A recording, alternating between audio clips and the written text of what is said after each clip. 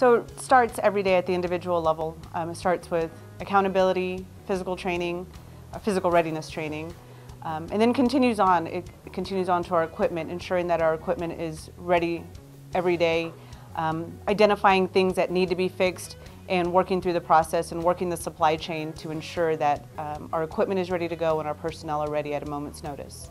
I stay physically and mentally fit.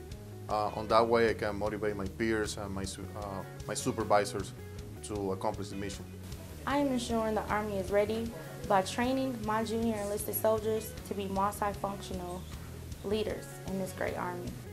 As a sustainer, our biggest priority is ensuring that the warfighter does not ever need to look for an asset, and that at all times we have their assets provided to them prior to them realizing that they need those assets.